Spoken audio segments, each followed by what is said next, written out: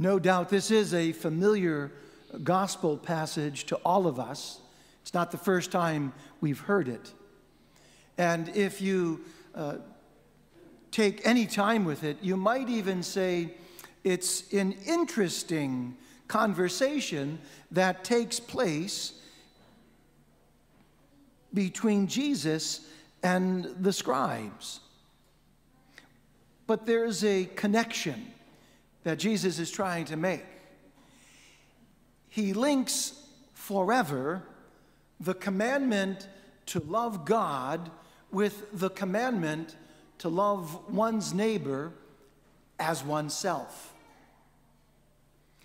When asked for the greatest single commandment, what does Jesus do? He actually answers by naming two commandments: loving God and loving neighbor. They necessarily, intrinsically, if you will, go hand in hand. They go together like salt and pepper.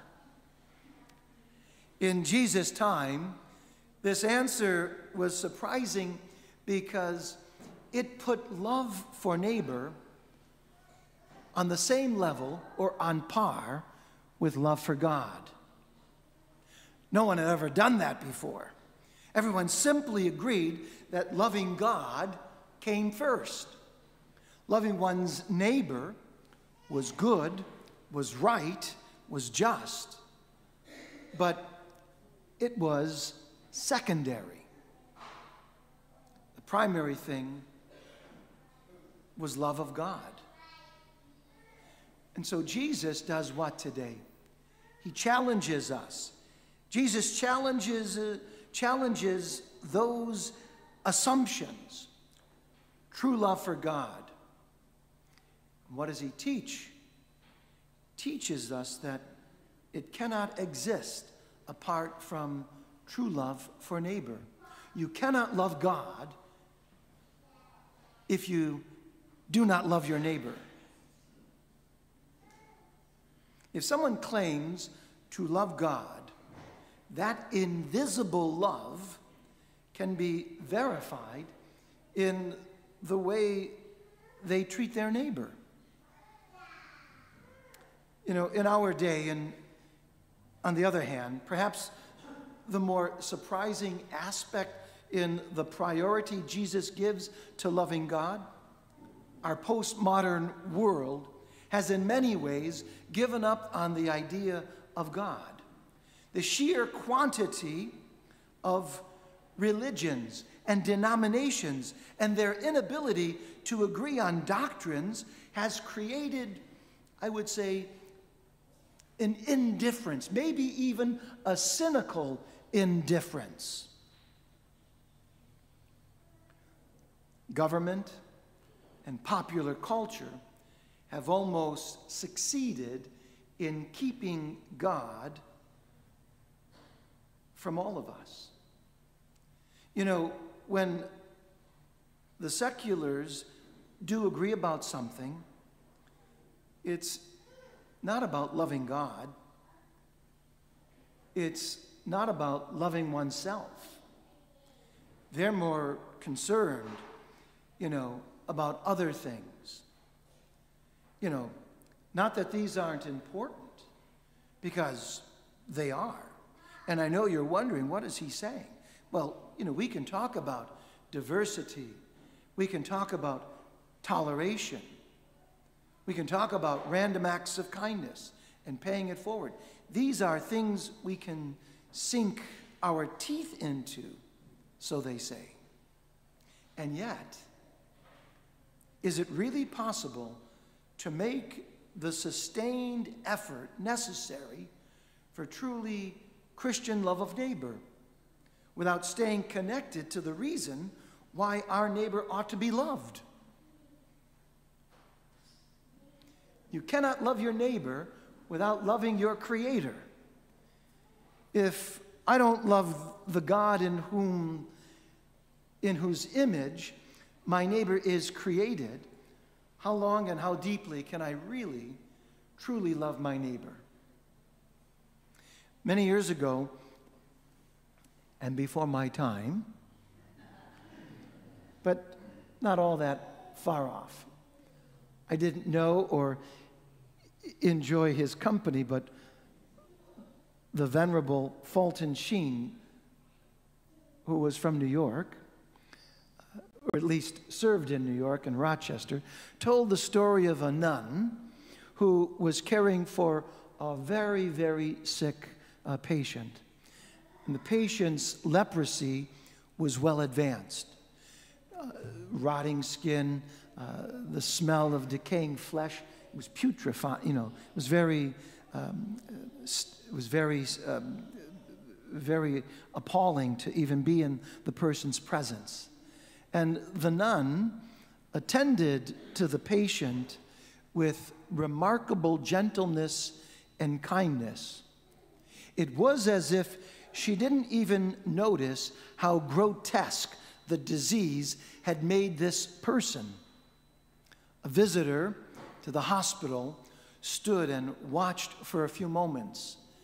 And when the nun had finished, the visitor went up to her with a grimace of disgust on his face and said to her, "Sister, I wouldn't do what you just did for $1 million. And the nun smiled and said back to the gentleman, "Neither would I." You see, my friends, true love for our neighbor can't be based on how much we like our neighbor or how much we can get from our neighbor. Those motivations won't last, and they won't lead us to the true self-giving that Christ-like love involves. True love, you see, for our neighbor can only come from a true love for God, in whose image not only were we created in, but also our neighbor. Loving God and neighbor are the great commandments. They are the path to true happiness and to a full life. When someone says to me, "Father, my life is empty and I'm wandering about. I want to do something," the best way that I can advise that person is by saying to that person or persons, "Then give of yourself. Give of yourself to someone in need. Volunteer your time, either to your parish, to your community, or to a variety of a host of other agencies outside the walls of the church."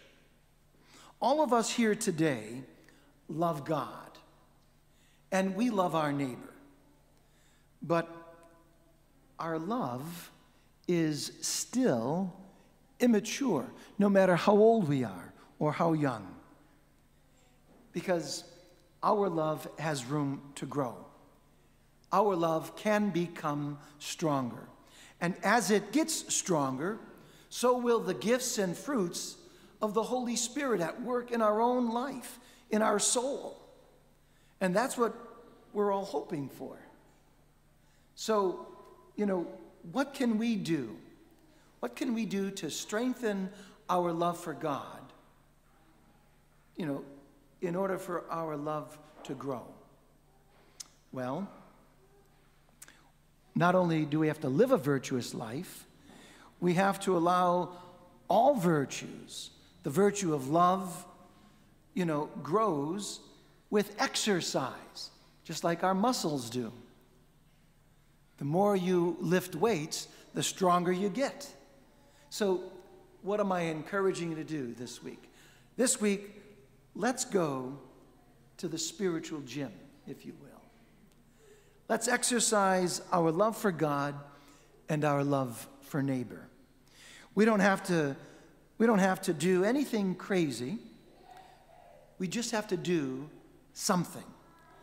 Just something intentional. Not what we're expected to do, something other than that. something other than a chore that a parent asks us or a neighbor asks of us. Traditionally, the church gives us a lot of help by identifying ways we can exercise this love. And do you know what they're called?